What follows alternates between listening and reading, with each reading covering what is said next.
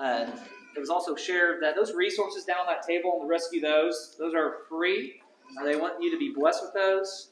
And I don't know, do you have anything you want to say about those? Sure. Yeah. So this booklet is just simply the question, how can we rescue those being taken away to death? That's a command. That's what we should do for our neighbors, but how do we actually do that? That's why we wrote this little booklet, to help you think through biblically what can we actually do to rescue our neighbors from abortion.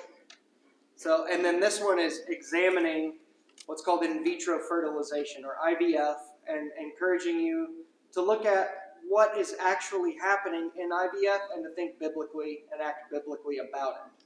Most people don't have any idea what is actually going on in vitro fertilization, and many Christians just march forward and do it when they can't for a season conceive by natural means. But we as Christians need to actually understand what is going on and then think biblically about it. So that's why this booklet exists as well.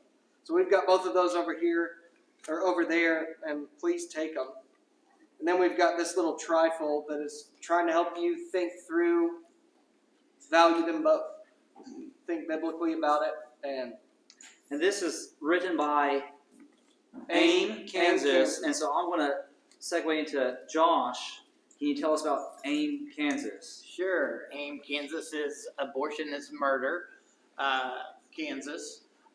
It's an organization that we've just been put together to work on the abolition of abortion in Kansas.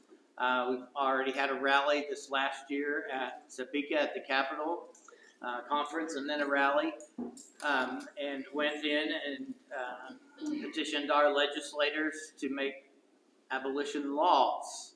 So if you're the kind of person who has supported Kansas for Life in the past, it would be best to not give them any more money. And if you need money to go somewhere, AIM, Kansas is a place you can give that money. Yeah, they're doing good. And Josh isn't on.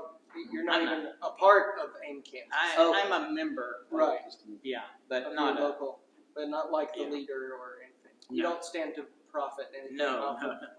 And when do you guys normally go up to Topeka for that rally and stuff? What time of year is that typically? That was in March. It was in March this year. It was just, so it's going to be a ways. It's when they're in session is when they would have like an abolition rally at the Capitol. So when the legislature is in session. Okay. And then the Rescue Those, do you guys normally have a winter or fall? Yeah, conference? Rescue Those, we're just an organization. The board is mainly 2 other elders of Baptist churches and then a deacon. So it's just church leaders that have come together to educate and equip people to think and act biblically about this. And we have a conference every year, typically in December. This year it's the first weekend in November. We have a conference and we write booklets and preach sermons, do conferences, all that kind of stuff all around to just help educate people. And that's in Muskogee? We're based in Muskogee, but Rescue Those is just national. But we live in Muskogee. And then the conference is in Muskogee. Yeah. Yep. All right. Well, as you can tell, we have a couple of new faces up here, so I'm going to let them introduce themselves, and then we're going to, what questions do you have for them regarding what Brett said? So they're here to aid him and help him and to help feed off one another. So I'll let you guys introduce yourselves. All right. Well, I'm Kelly Green, and I'm one of the 3 founders of the Free Will Baptist Abolitionist Society, even though I'm no longer Free Will Baptist now. So, but anyway, and I'm on a board with Brett for a Liberty Rising Institute that goes in and tries to educate churches on how they can be active and have a healthy relationship with their legislators to try to get abortion abolished. So other than that, I'm helping out with my buddy who's planted a church in Shawnee, and I happen to be preaching down the road 30 minutes from here, and I thought I'd step in, and then they threw me on the platform. Josh. I'm Josh Eaton. I pastor a Baptist church in Caney, Kansas, which is hour east of here. So just came over to support all the work that's going on. I've been involved in abolition for over a year now, and going down to the murder mill in Tulsa every Monday for the last year. So, just here to help. All right. Well, thank you guys. All right. So, what questions might you have for these guys? No, say there's none. Yes, sir. So, how would you go about presenting this kind of a ministry to your elders when they're seemingly indifferent, not necessarily to the abolition of abortion, but the ministry aspect of it actually being as involved as, like you presented, we should be, versus just giving to Choices Clinic and letting them do the work? Yeah. It's a good question. Thank you. And I've talked to them. They're open for me to present something to them. Yeah. But, how in the world do you? That's tough. It's really tough to have some kind of ministry effort of a local church if the elders, the pastors, aren't leading. Because that's literally the job of pastors, is to set an example for the flock. Not only preaching, but to set the example, to say like Paul says to the churches, imitate me as I imitate Christ.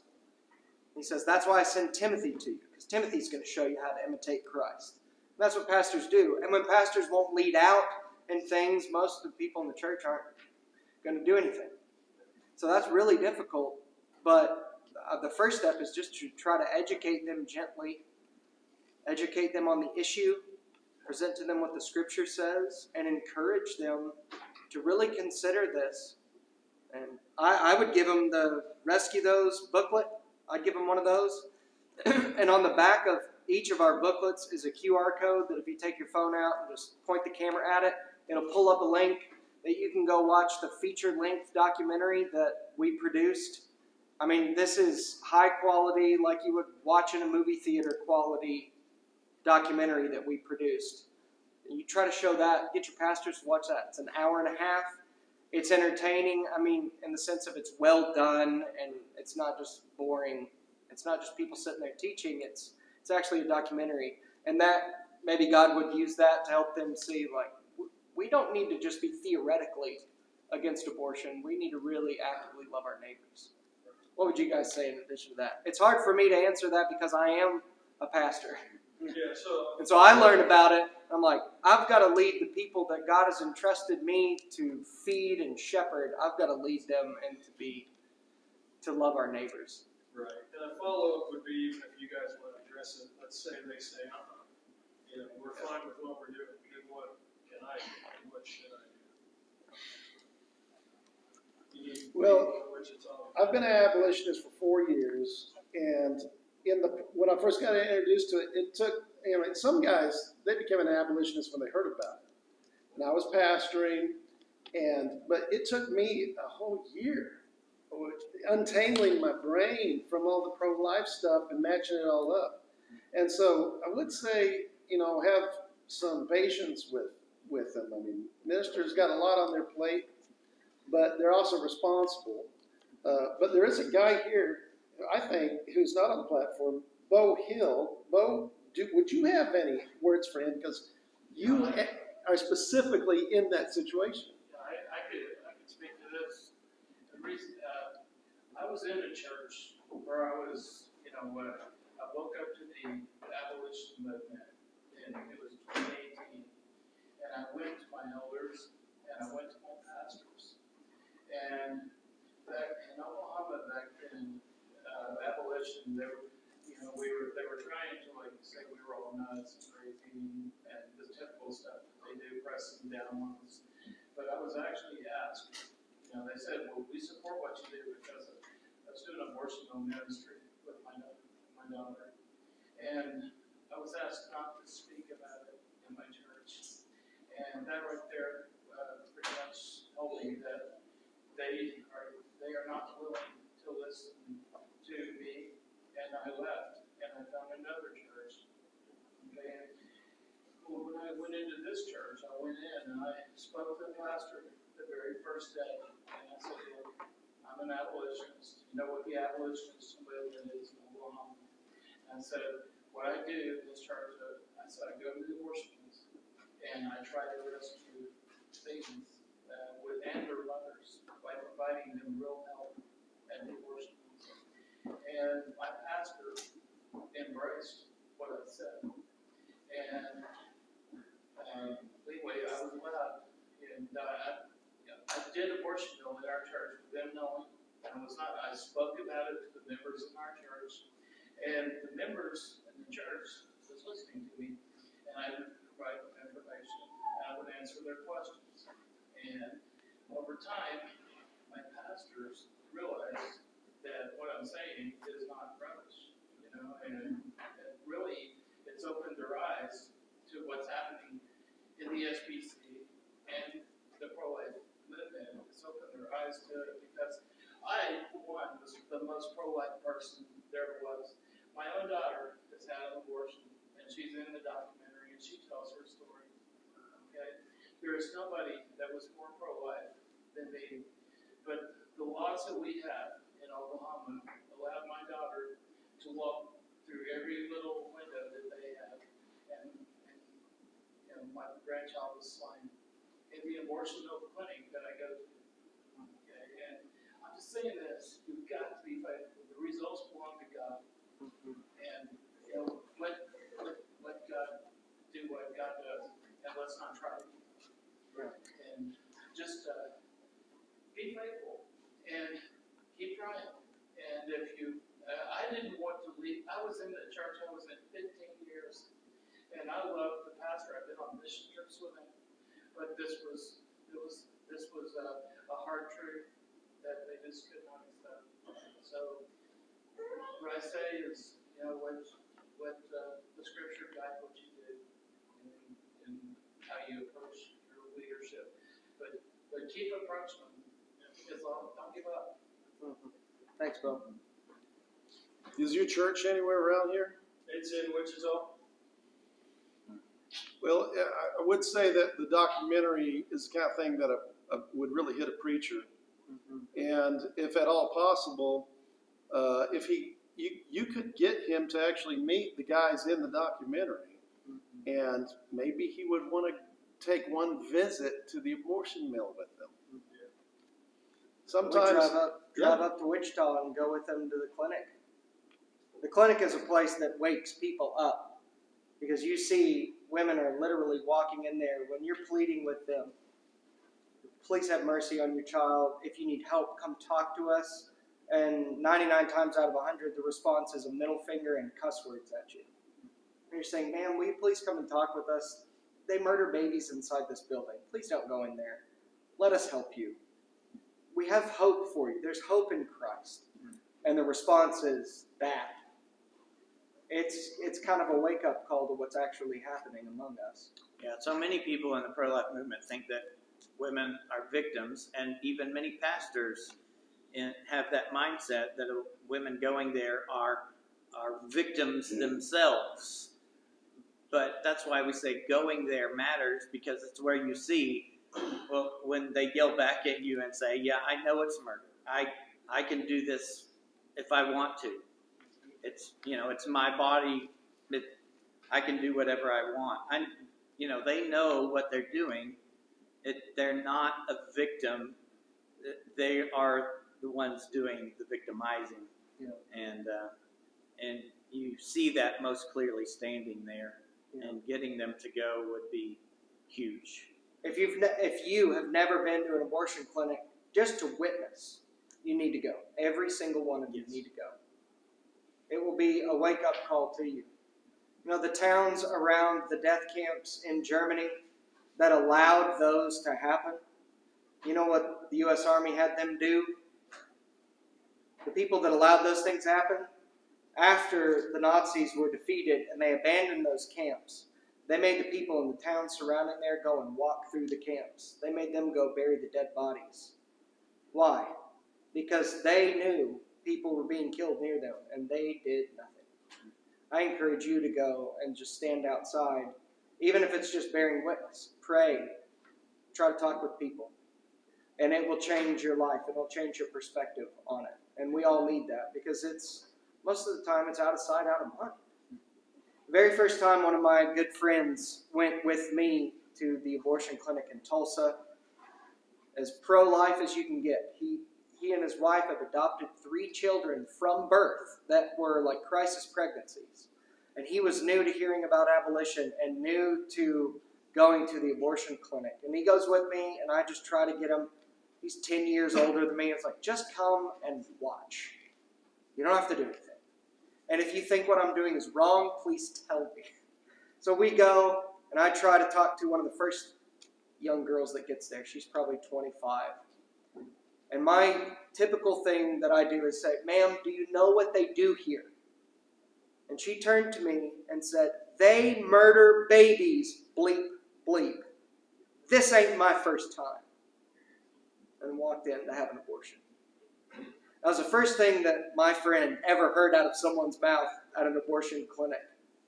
And just his life has never been the same. He goes all the time now. And he's lobbied his House representative, and his House rep signed on to the abolition bill in support of it in Oklahoma the next year, because that guy was like, oh my goodness. It makes it real when you actually go and see what's happening. And that women, most of the cars that pull up there are not cheap cars. No. It's not because of poverty. It's not because someone's coercing them. It's not because they think it's a clump of cells. Those are all the exceptions to the rule. They know what they're doing, and they're doing it because our lawmakers allow them to. First time I went, I had a panic attack standing out there because it starts to hit you for the first time in your life. You know the facts about abortion. You know there's a clinic and people are going in. But when you stand there and for the first time in your life, you know that you're seeing people going in. And then they're coming back out a murderer. And you know that babies are dying just a few feet from you. I just started like kind of panic and stuff. And other guys have been like that, but it changes you for the rest of your life. You get your head straight. Yeah.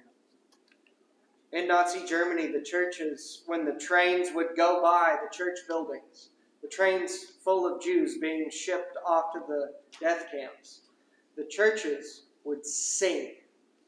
If they heard a train start, they would all stop what they were doing and start to sing, and sing really loudly to drown out the cries of the people passing by in the trains, because they knew what was happening and they just didn't want to do anything to stop it. That's what, sadly, many Christians are doing today. We're worshiping the Lord and we're singing loudly while our neighbors are being carried off, and no one's speaking up for those who can't speak for themselves. And that's literally true, because I don't know that the abortion mill in Wichita is open every Sunday, but there are some Sundays it has been open on Sunday. Kasha? Brother Kyle, when can we go to one of these mills that they're talking about, this church family? I did not hear that. I'm sorry. When can this church family, Brother Kyle, go to one of those mills they're speaking of with you? With me? I'm down to go whenever. I mean, I know I get busy, but yeah, I'd be fine to go to Wichita. Do you know, I know you go to Tulsa. Are there any churches that are actively Not on a consistent basis that I know of. At Wichita? Yeah, At Wichita. could you give me maybe some names down the road of some Yes. that have? Yes. Yeah. So, okay. Yes. I know. I'll come up here and go with you if you Okay, want well, to there you go. Yeah. We got, okay, Brett, we'll leave the If charge. you're first timers, Yeah. let some veterans go with you because Yeah. you need to absorb a little bit. Yeah. Here's what we do, what we started doing about a year and a half ago, or a little more than that. Myself and one of my fellow pastors started going weekly. We did, because we have the time. I'm a full-time pastor. I don't have to tent make. I don't have to work on the side. I said, all right, I'm going once a week. And then my other pastor, he is not full-time, but he owns his business, so he changes his schedule, and he goes one day a week too on a different day. And then what we started doing for the most of the people that are part of our church is one Saturday a month, we do what we call worship at the murder mill. And we go and have a worship service right outside that place. Someone preaches like a 10-minute sermon. We sing some songs. We pray and ask God to rescue babies and save sinners. And then however long people can stay, we try to minister to people that are pulling into that place. We try to talk to them and pray with them. And that's been huge. We do that. We committed to doing that once per month. And it's on a Saturday morning, so most people are a little bit more flexible. But that's been a huge blessing for us to get to do that. And it keeps it on the forefront of our minds. When you're going there once a month at least, it makes it real, and it's sobering again that we can't be apathetic when our neighbors need us.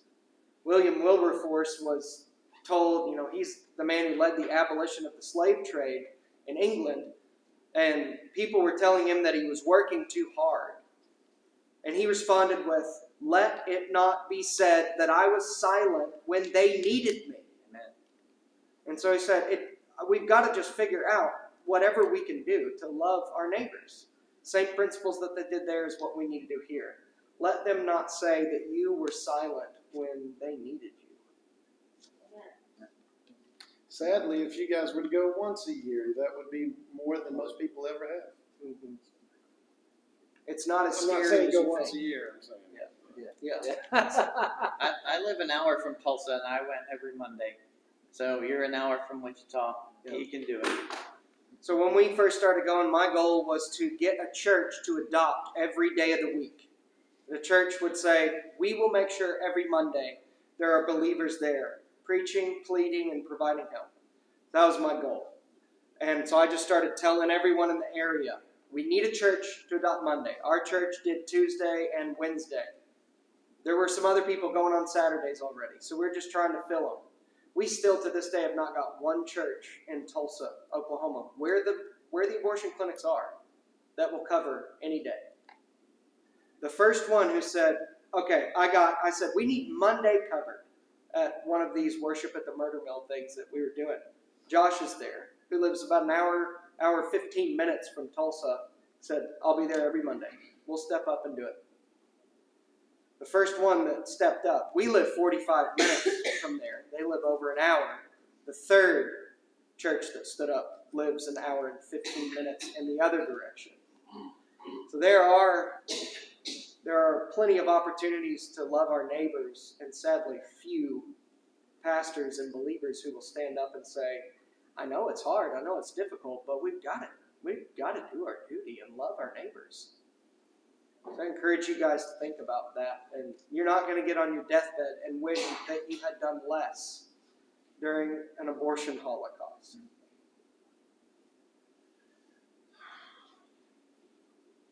All right, I got a question. Go ahead. Okay, so I do want to talk about the value of them both. I know we have this in our hands, but we do have these guys up here. So, we started seeing the signs popping up around our community, around our state. I know some of you guys are from Oklahoma, and us Kansans won't hold that against you. Thank you. But anyway, it was interesting. There was a big sign out here about a quarter mile or half a mile down the kind of a highway, and at men's study on a Tuesday night, they said, "Hey, what's that all about?" I said, "Well, I have no idea." And I called Josh, and he's probably thinking, "Who's this crazy guy from Ark City?"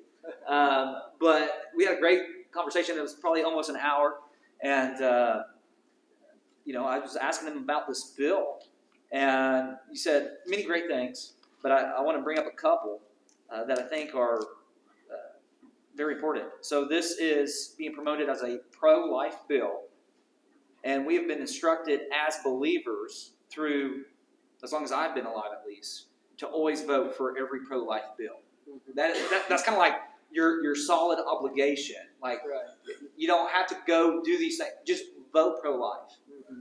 And so I want to talk about that, but then you also made the comment that if this gets passed, we're going to move a step further away from abolishing abortion in our state. It will be it will settle abortion into our state and the legal right to it for a long, long, long time. To change the Constitution is a huge task.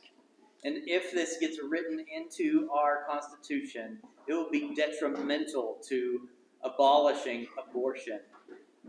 because it will give the right to regulate abortion. If you're going to keep regulating it, it means you're going to keep it legal. And a Supreme Court, a state Supreme Court, that looked at our current state constitution and said, oh yeah, there's a right for women to have an abortion, have abortions in here. If they're going to be that liberal, then if we put into our state constitution that we can now regulate abortion, that kind of Supreme Court is only going to take that to its fullest extent. And when we try to abolish abortion, then it goes to the state Supreme Court. They're going to say, nope, you only have a right to regulate it. You have codified abortion into your constitution with this vote. Now, I understand that our legislator, when it went through the Senate and the House, it was all Republicans voted for it and all Democrats voted against it. But the more that I think about this, it is the most unbiblical and just completely unwise response to an evil. It is a horrible thing what the Supreme Court did in 2019, our state Supreme Court, and to find that right for abortion. But the answer to sin is not more sin. And when we go and tell women who've been raped, the answer is not murder the child. The answer to one sin is not another sin. Well, this is what's happening here. You have sin, but now you're going to create an unjust law and codify it into our Constitution. That is also sin. And the answer to sin is never more sin. We must abolish abortion. And this will be a hindrance to it. It would be, let me just put it in this kind of perspective. Let's say on a federal level, we had Roe versus Wade in 1973.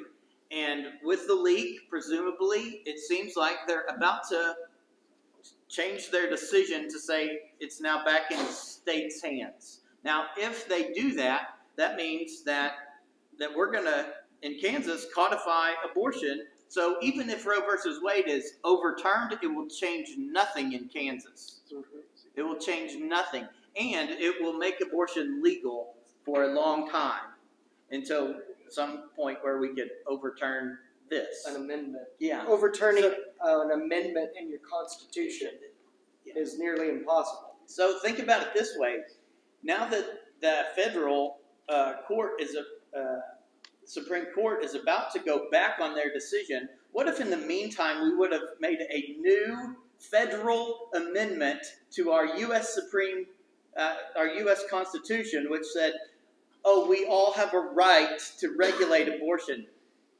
And now they're going to come back and they wouldn't be doing this. Right now they're coming back to say, hey, we were wrong about what we saw. But if we would have changed our Constitution, then they wouldn't be coming back and say we were wrong. They would have said, oh, but now the Constitution says they wouldn't be overturning it. And that's the same thing in Kansas. At some point in the future, once we do not retain the Supreme Court justices who voted for this wicked decision, then at some point in the future, Kansas could do the same thing that the federal court seems to be going to do. But not if we write into it that we have a right to regulate it. Then we'll be giving them an excuse to say, yeah, you can only regulate it. Can I say something to your initial? So I think all of us probably grew up, like you were saying, vote for pro-life politicians. That's one thing we can all definitely do. The thing that you and I all have to realize is abortion is still legal because of pro-life politicians. That's why abortion is legal. Because they have just been trying to regulate it for 50 years. 60+ million children are dead because of pro-life legislators. Abortion is not abolished in Oklahoma. We've had an abolition bill since 2016, every year. It's not abolished because of professed Christian, pro-life Republican politicians. They are the ones who kill it, who kill the abolition bill, and just want to regulate abortion. We've been regulating abortion since Roe in 1973. And that is what has led to 60 million babies dying. So voting for pro-life politicians is why we're in this mess in the first place. Because they don't actually want to provide equal protection. They just want to try to restrict it. Even in the Value Them Both, one of the leaders of it literally said, quote, "This is for reasonable restrictions on abortion." Value Them Both has nothing to do with abolishing abortion, she said from the stage. And she's trying to, appeal to the left and say, we're not going to get rid of abortion. No. Value Them Both is just about reasonable restrictions. That is not a godly thing. We need to vote for people who are actually going to establish justice. And just because it says pro-life does not mean it's in line with God's word. In other words, if y'all want to never be able to abolish abortion, you let that bill get passed. Because, yeah, maybe you might be able to change the Constitution later. You understand how hard that's going to be? If the goal is to abolish abortion, that's going to be one of the biggest things that is going to stop it. If you're not getting everything that's being said, that's what it means. It's going to make it impossible, relatively. Just to answer, I've been to some Value Them Both meetings where it was supported. So just what's going to happen is they're going to tell you that if we don't pass this bill, then Kansas will become the abortion capital of the Midwest. Yeah, because we will have the most relaxed laws, and in fact, the 2019 decision puts in jeopardy every single pro-life, any regulating of abortion in Kansas. And so that is what they're trying to answer by saying we can still regulate. They're trying to answer that so we can keep pro-life laws.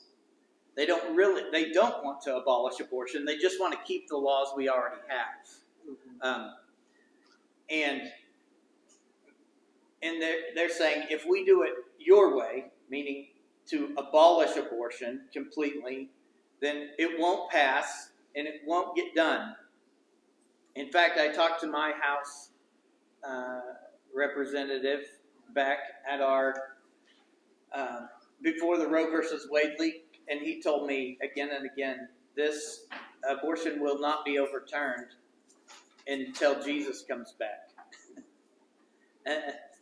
And, well, if that's your view, then you're not trusting God, for one thing. God can do more than you think he can. And we're not called to determine if it's going to be done in our lifetime or not. We're called to do what Jesus said to do. We're called to obey the Bible and to do what the Bible says. So that's exactly what they said during the abolition of slavery movement. Like, you're never going to abolish slavery. Look where we are now. But if they do this, it will keep abortion legal, and there will be tens of thousands of abortions on a regular basis if it passes. And we're saying if we do it our way, then we will end abortion completely, and that would be being obedient to God's word. They said, the 12 spies came back and 10 of them said, well, there are giants in the land and we can't do it either. There are always going to be those people who say you can't do what God said to do. But we're called to do what God said to do. Yep. That's all there is to it. Another question? The lady in the back that left had a question. I do have a question then. Is it a fair assessment that if you're voting on bills that regulate abortion, you are casting a vote that it's not okay to abort some babies, but it's okay to abort others. That's literally what the laws say. I don't think we think of it like that. The pro-life regulation laws literally have to detail which abortions they're saying you can't do and which abortions they're saying you can do. That's what every pro-life law says. But that's It not literally your gives it.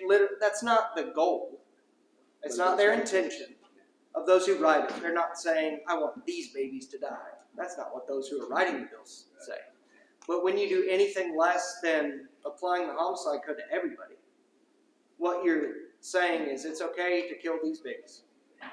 So that's what the bills. The bills in Oklahoma literally say there was a dismemberment ban that said you couldn't use forceps and rip the baby into pieces. And then it said, this bill in no way infringes upon suction abortions or pill abortions. It's just a bill that says you can't do it with forceps. Other bills, the heartbeat type bill, says this bill protects those after a detectable heartbeat at 6 weeks. It does not apply to those before a detectable heartbeat. So the bills that the goal is saving babies literally say you can murder babies. And the reasoning is, I know that's not great, but we have to allow that evil so that good will come. And what does God say about doing evil that good may come?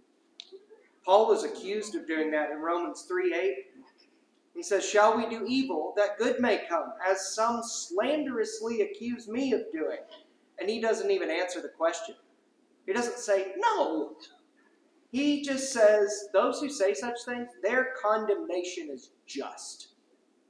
And he's saying, what a wicked thing to say, that we should do evil so that good may come out of it. And that's what pro-life laws are in the end, because they say which babies can and cannot be murdered.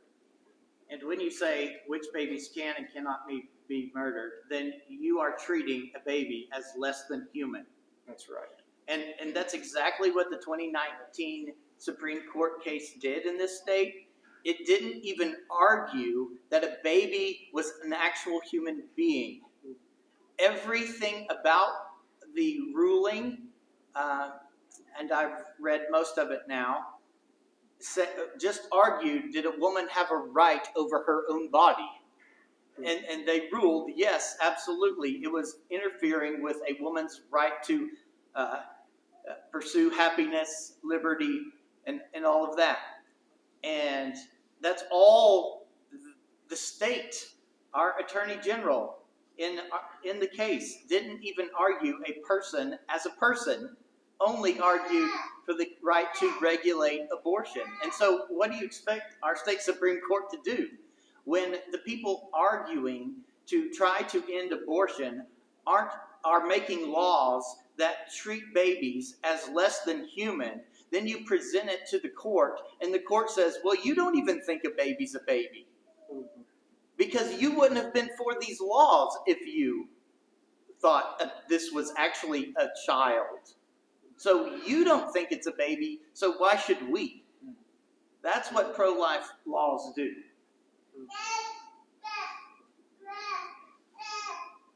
A while back, with the Oklahoma the bill was passed, a lot of people in a lot of churches celebrated.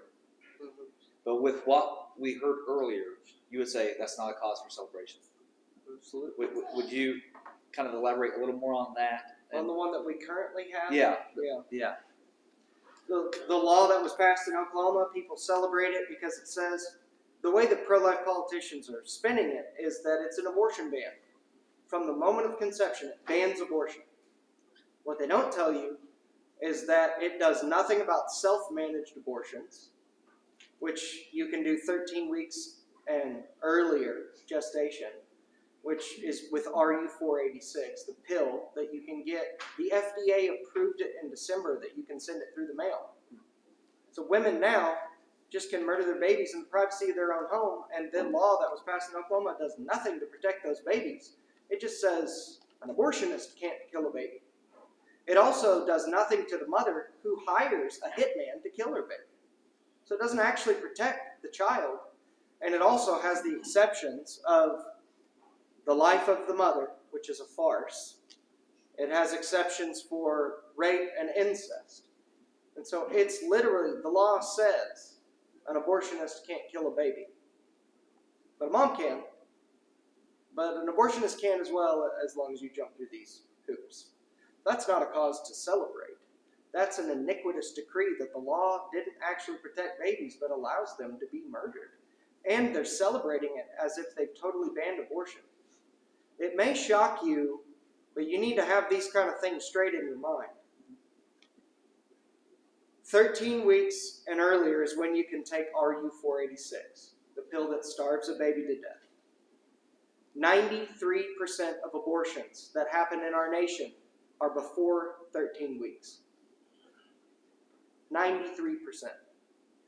Which means 93% of the abortions that are already happening can just go on happening if every state in the union passed the bill that we have in Oklahoma.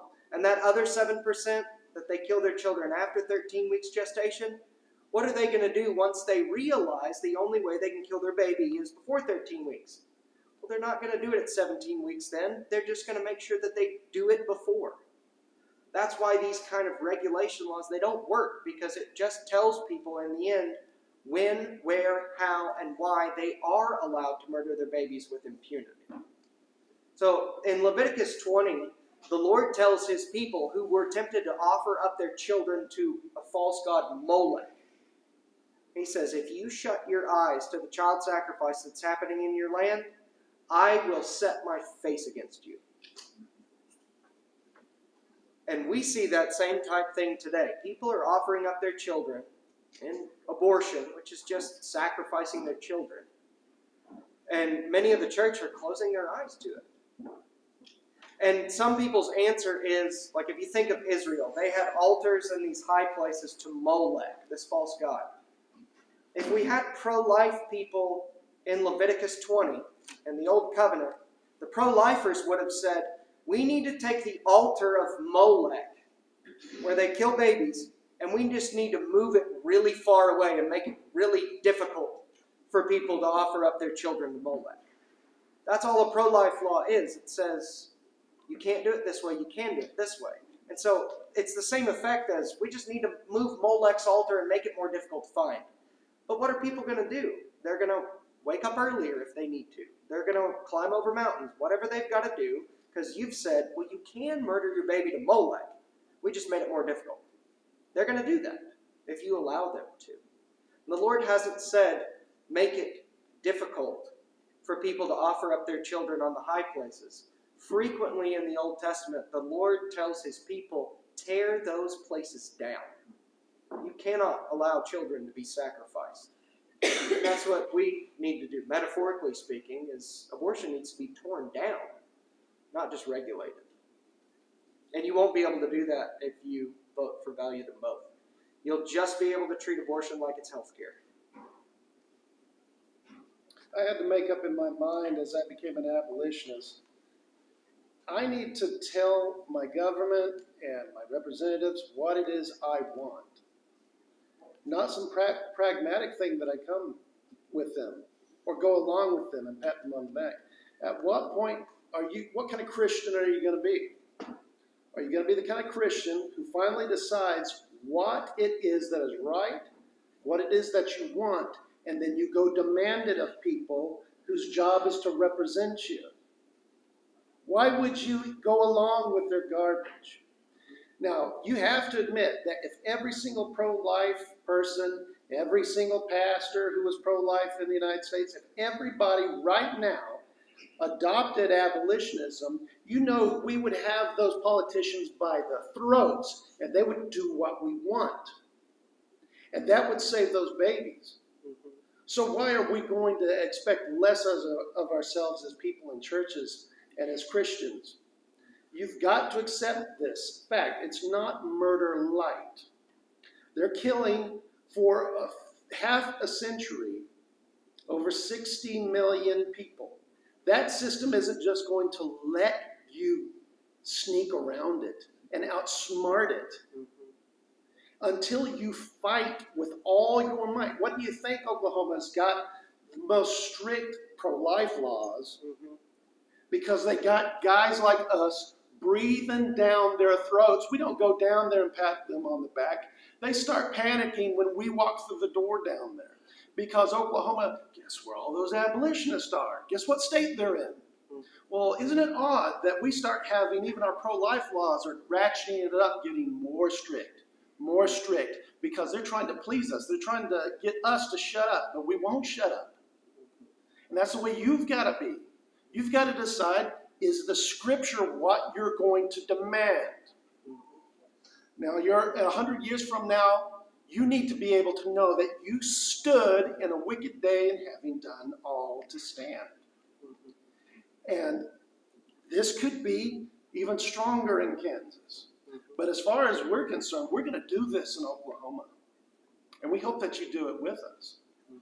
Get that off my chest. Thank you. Why? I guess I have another one. Why does there seem to be such a large percentage of professing believers being passive or indifferent to the abolition movement? I mean, your thought. I mean, this is, of course, yeah. I mean, this is the reason, but because they're hopeless and they don't think anything can be done. They've given up. We're on Jesus' side, and we think that his victory is only going to be accomplished after we all die. It's not going to be, we think that things will change only when Jesus returns, just like my representative told me. We don't think that God gave us a commission to obey and that it's actually going to do any good. That's why don't you share the gospel with people more often? Have you ever walked up to somebody and just looked at them and said, I'm not going to waste my time sharing the gospel with them? Maybe you didn't say it verbally, but you thought, oh, this isn't going to do any good. Well, that's what Christians are doing with legislation like this. They're going, it won't do any good for us to do that. And you know why it's not doing any good? Because everybody thinks it's not going to do any good. They don't want to obey what God said, and it's just an excuse for us to disobey, to be apathetic and not do what Jesus told us to do. Good. That's one reason. I think the main reason is because professed Christians love the idea that Jesus saves them from their sins, but they do not love to obey his commands. Because he says, do to other people what you would want done to you. It's just the golden rule. If we did that to neighbors in the womb, every one of you would be abolitionists, and you'd be laboring in that. Because if you would treat them the way you would want to be treated if you were in their situation, this game is over. But the reason people are apathetic is because they're selfish. And they don't want to do the hard work of speaking up for those who can't speak for themselves, Proverbs 31, 8 and 9. They don't want to do the hard work of rescuing those being taken away to death, Proverbs 24, 11. People don't want to obey Jesus. They want to obey Jesus, and they want to kind of put a leash on him, but not get too crazy with obeying what the king says to do. I think that's the main reason. People love the promises, but don't want to obey the golden rule.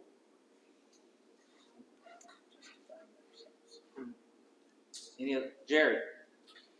There's a ethic called radical patriotism that it's a minority of churches or denominations, but there are still a large number of churches that succumb to that ethic, which says they're really kind of pacifists. And I could throw you out 3 or 4 denominations, but I don't want to do that. This is a problem in the church. They're going to obey Caesar, as long as Caesar doesn't ask them to disobey God directly. Yeah. Understand what I'm saying? Yep. They're going to obey Caesar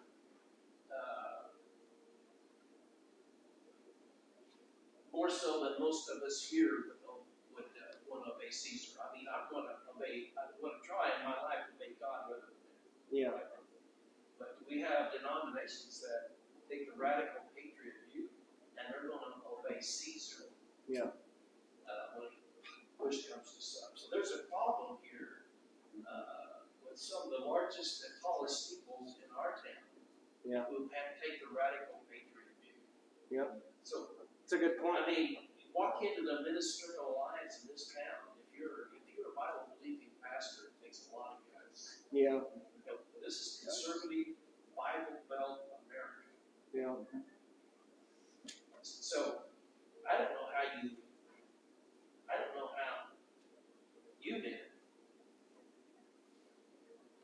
how we're going to overcome that. I mean, you're few in number, right? We're few in number. We're the remnant. Yeah. And it's a sad statement to say that we're a remnant within the church. Yeah. Right? So anyway, William this Wilberforce. is a problem within the churches in our community. Yeah.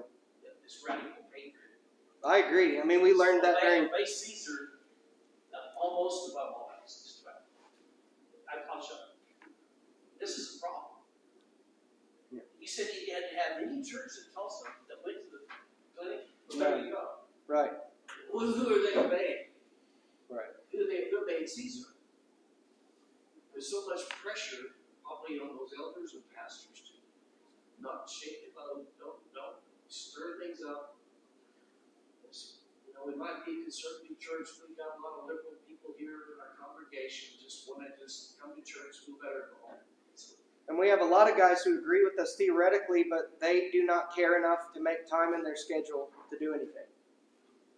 We have a lot of guys that agree, but just still don't do anything because they say they're too busy.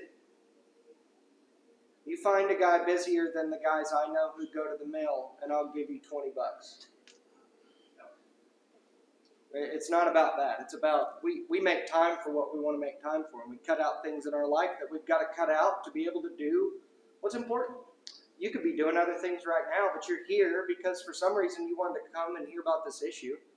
You could have been doing lots of things, but you chose to be here because you wanted to for some reason. And I'm glad you are. But that's how it looks in all of this. But you're right about, I would call it radical patriotism, is what you're saying. Statism would be another term for it, which is you just submit to the civil government as if the civil government is God.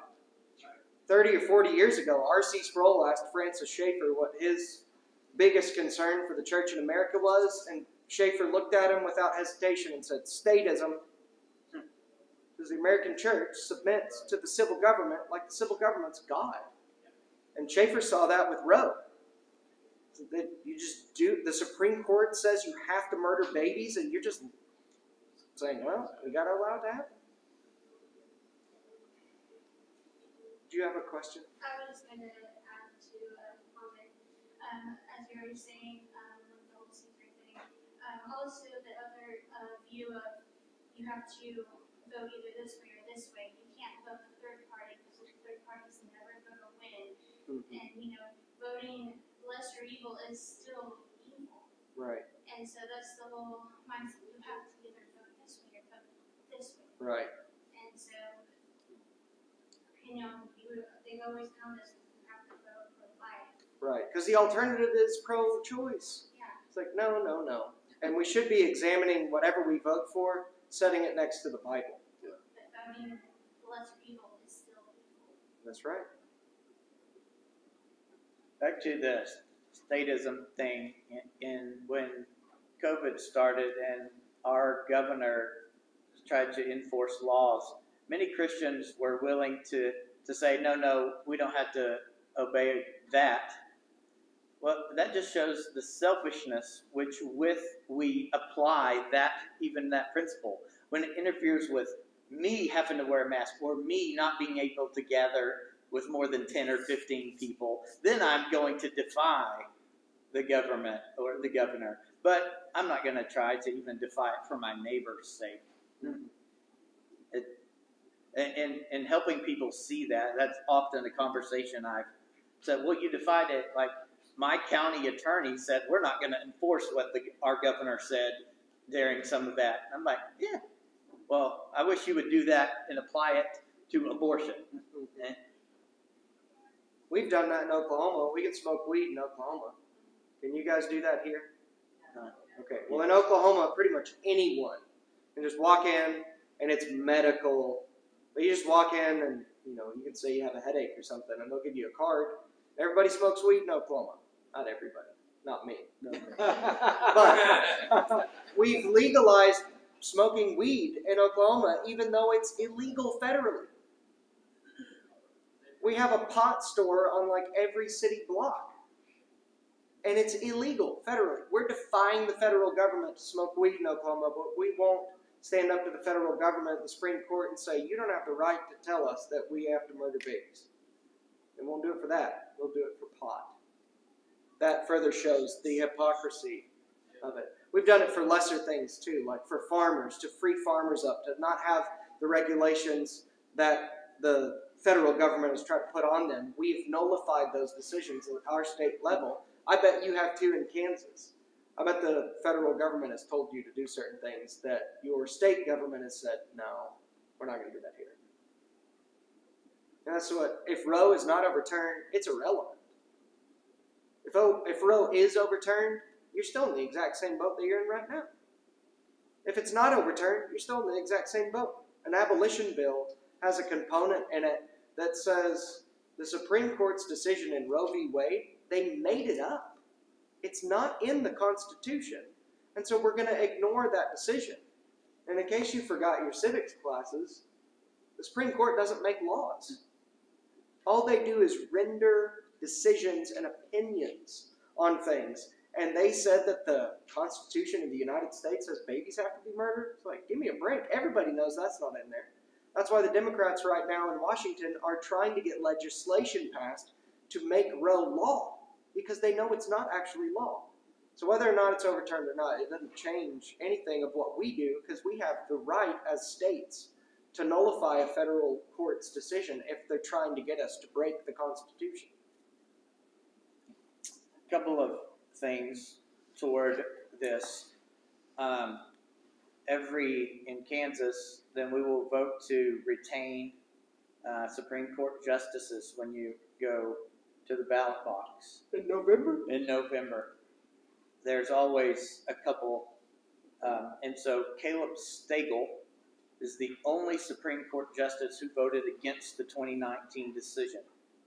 So it's probably worth retaining. Yes, he's the only one worth retaining. So the rest of them, some of them, I think 2 have already been voted off in the last year.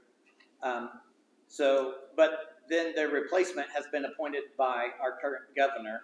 So probably a good idea not to retain them too. But just so you know, Caleb Stagel voted against, he was the one, and the 6 voted to keep abortion, to find a right for women to abort their babies in Kansas. Mm-hmm. So that's one thing to note. Also, earlier we talked about going to the clinics in Wichita. So AIM, Kansas, is going to host a training. Is it this fall? Is what I read. The middle of July. The middle of July. They haven't nailed down a date yet, but we're going to hold a training because there have been other churches who said, well, we want to do this too, but we have never done it before. So there's going to be a training in July for churches that want to get involved and haven't done it before. And so we'll keep you posted on that. It will be in Wichita. In Wichita. Yeah, it's great. The AIM Kansas guys were in Wichita yesterday at a church training people on the same kind of topic and helping people with this too. All right. Well, I think that we're going to conclude our night. Thank you, everybody, for joining us. Brett, thank you for traveling. And everybody else, I know we had a lot of travelers. I know some have already hit the road. So at this time, we want to push stop. And Grady, I think you're going to close us out.